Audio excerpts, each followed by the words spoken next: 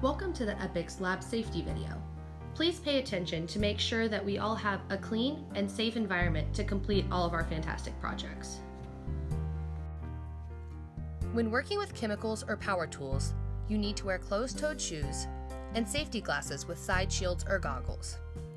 Lab coats are provided by the fume hood for all chemical operations. Additionally, you should not have bare legs, and you must tie back or secure long hair, dangling jewelry, or other clothing.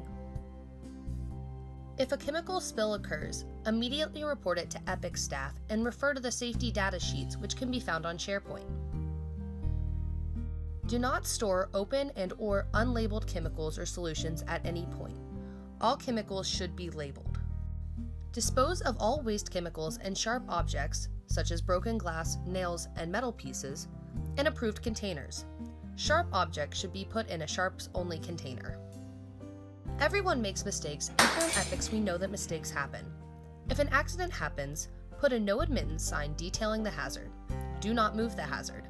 Immediately report all accidents to the lab manager, Jorge.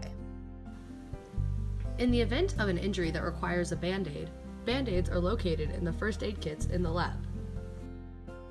In the event of an injury beyond a Band-Aid, call 911 and tell the lab manager immediately.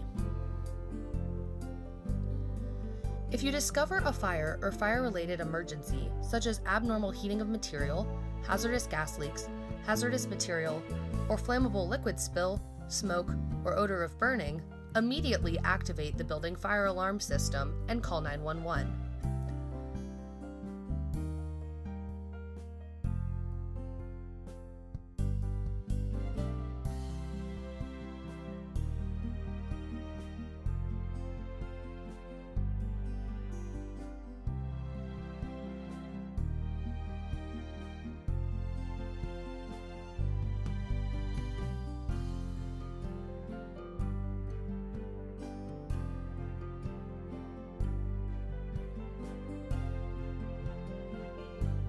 Here are some general lab use guidelines to follow.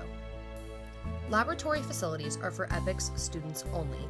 EPICS students who admit non-EPICS students to the facilities will forfeit their privileges. EPICS labs are shared resources for all EPICS students and staff. It is expected that you clean up after yourself, put your tools away, and throw away any garbage. Do not move equipment. If you need something moved, contact an EPICS administrator and they will be able to help you. Lastly, no food is allowed in the labs except for the meeting rooms.